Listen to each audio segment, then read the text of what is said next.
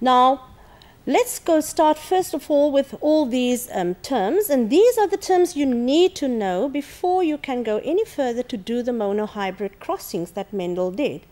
So we start off with, what are homologous chromosomes? If you look at this, you will find that you normally get a set of chromosomes from the female parent and one from the male. So, 'n stel, en ons praat van hierdie nou as gepaarde kromosome in 'n sel, en van die een stel het jy gekry die 23 van die ma en 23 van die pa. Maar as jy kyk na dit, dan sal jy sien, en ek gaan met die pyltjies vir jou wys, dat hierdie kromosoom het verskillende gene op bepaalde plek, en hierdie bepaalde plek waar jy hierdie geen aantref, weet jy, verwys ons daarna as die locus, the locus of this gene on the chromosome. But you will see that the other chromosome, the matching pair, on exactly the same locus, you will find exactly the same gene. So what is it when we talk about the genes or the versions of genes? For instance, I started off by saying that we will start off with, we will use the color of petals. En as jy kyk na daardie geen bepaal 'n bepaalde kleur. Met ander woorde, op homologe kromosome gaan die ander kromosoom op dieselfde locus, dieselfde geen of die eienskap, naamlik die kleur vir blomme dra.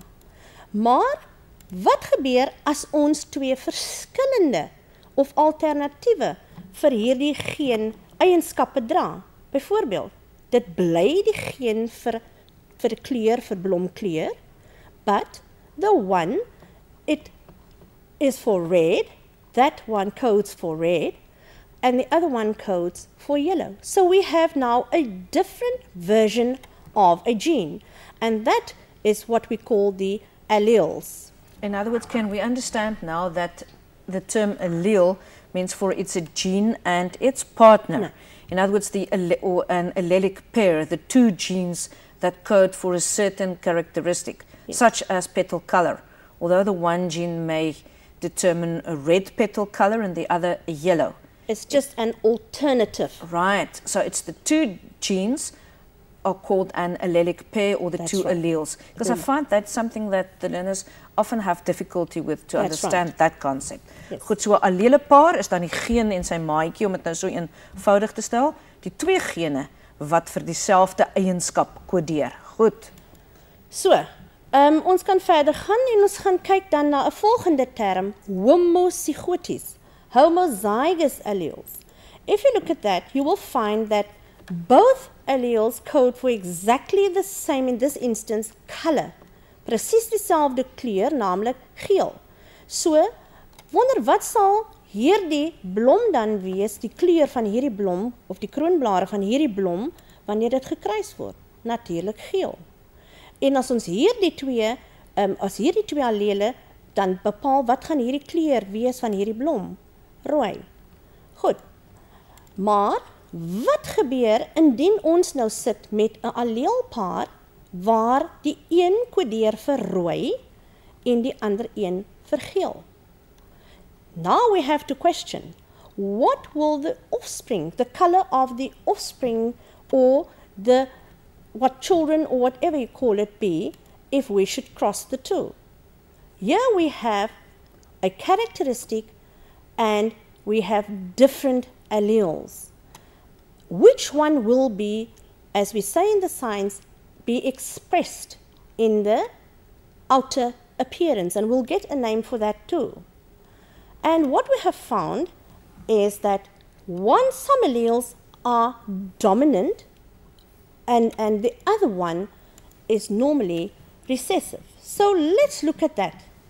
If that flower, the offspring are red, that means that one color was dominant and the other color, the yellow in this instance, was recessive. So we have a recessive allele and we have a dominant allele.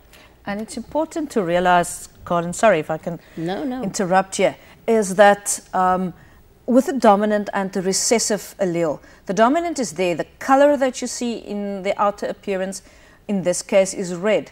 Doesn't mean that the yellow disappeared. It is still there. It is recessive. It is suppressed by the dominant gene.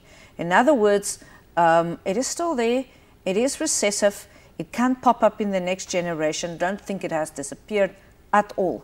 It's simply that in the outer appearance, and we'll get a name for that just now, the dominant gene is expressed.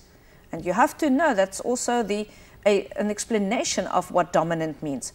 It is that the dominant characteristic is expressed in the heterozygous condition. In other words, where you have two different genes coding for the same characteristic. Let's go back and we see that when we do monohybrid crossings, we use certain symbols for these alleles. Now you will find here, since we have seen that the red was a dominant allele and the yellow was the recessive allele, you will see that we use both. We use a corresponding letter, the same letter, but for the dominant allele we use a capital letter, and for the recessive allele we use the small letter. So the letters or the symbols will represent what we call the genotype of this type of the characteristic of this organism.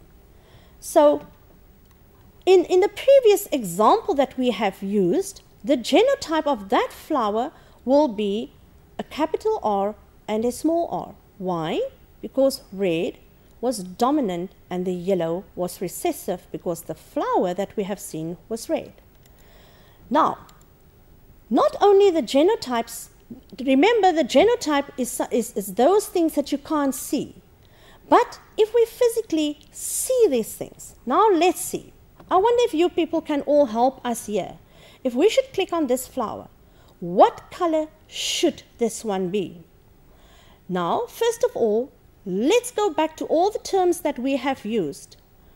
Is this homozygous or is it heterozygous? Both the same alleles, which means this is homozygous. Is it red or is it yellow?